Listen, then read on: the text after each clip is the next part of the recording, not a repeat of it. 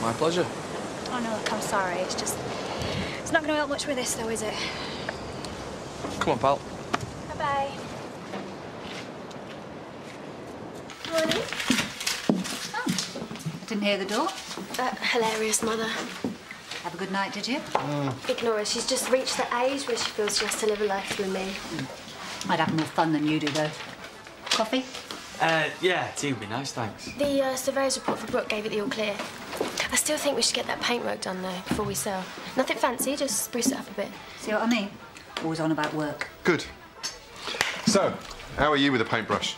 Yeah, I'm all right. Oh, fantastic. Do you fancy a day decorating? Does Rodney know? Well, he knows it's going on the market.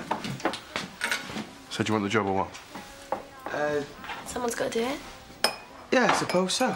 Great. Such enthusiasm. Good. Well done. Come on then.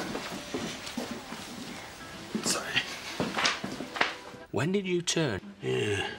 Snowballs and hell spring to mind. I hope your deal's worth it. It will be. Good, because it might have been nice to make a few friends before you turned us into the village outcasts. We've got friends. I've invited Jay and Charity over for dinner.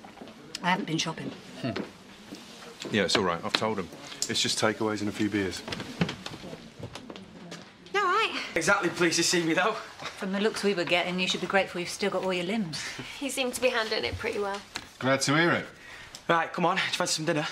Good idea. Listen, if you're going to the pub, be careful, because Brenda and Rodney might still be on the loose. Maybe we should go to the mall instead. Don't be such a wimp.